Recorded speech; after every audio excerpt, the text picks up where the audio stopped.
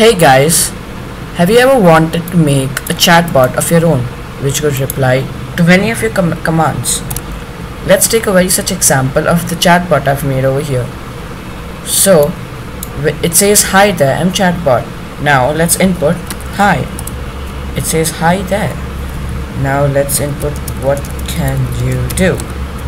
He says I'm sorry, I don't understand because we haven't started the command yet. Now let's say what do you eat? He says I am a robot, so I eat metal and drink oil. Now let me command or input something really random, so like just anything. It says I'm sorry, I don't understand. Now this program keeps on going and your chatbot keeps talking to you until you say bye. As you can see, my program is terminated. Now let's learn how to make it. As you can see, I have my Chatbot code right over here.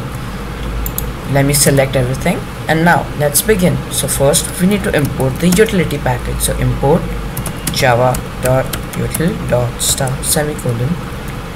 Now let's go and give a class name.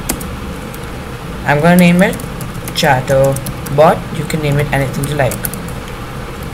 Now public static void main. You can also use the public void main since this is the BlueJ IDE. If you're using any other IDE, you need to use this line of command.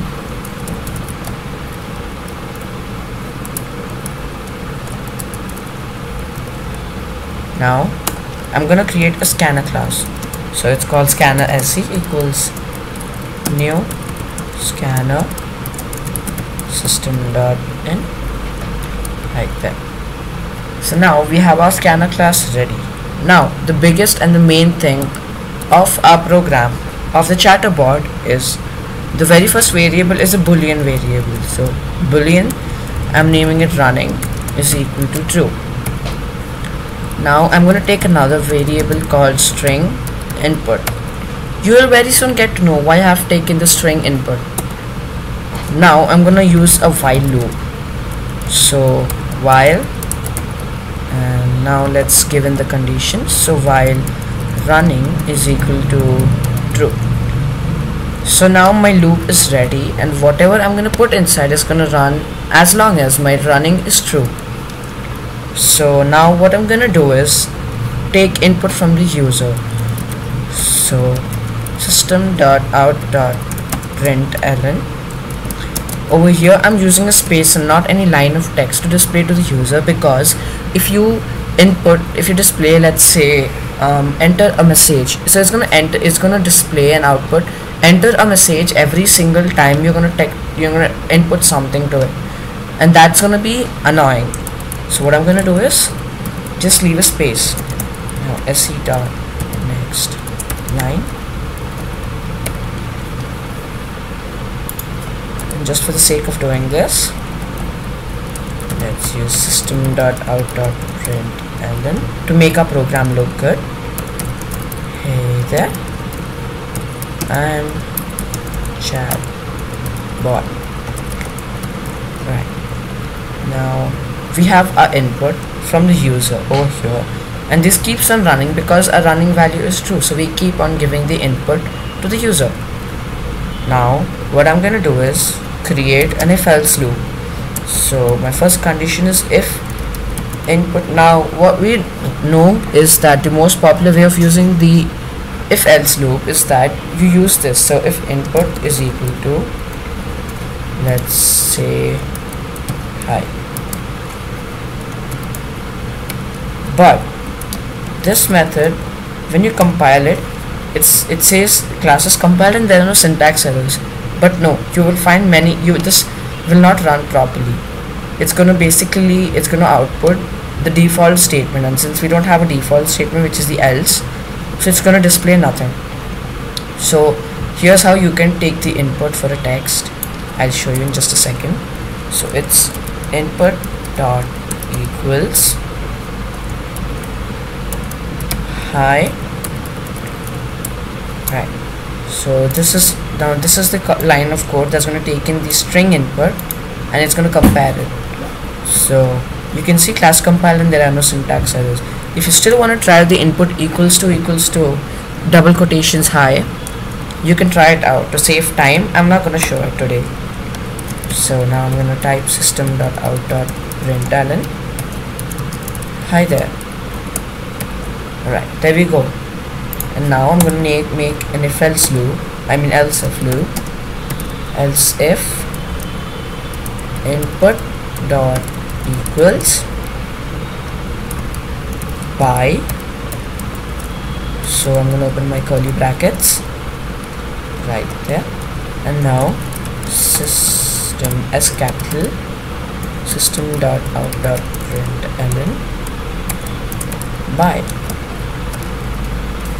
So let's come down, and now this is what I'm gonna do. When you input by, the program must be terminated. To make sure, all you have to do is make your running value equal to false. And now let's compile it. So now we have two statements replied. So now let's make an else and then start. So let's state system.out.println. Sorry, I don't understand. Close it, and as you can see, my program is running full well. There are no errors. So now let's start our Chatbot. So it says, hey there, I'm Chatbot. So let's type hi. Let's type hi again. Now let's type something random. It says I don't know. Now let's type hi again, and now let's type hi. You can see the program is terminated.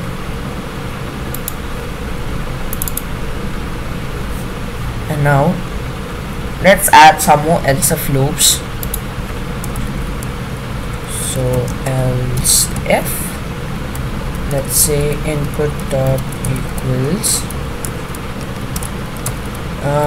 what do you eat, and close it and put our curly brackets on. Now we're gonna print system.out.println. I'm a robot, so I eat metal and drink oil. Right, there we go.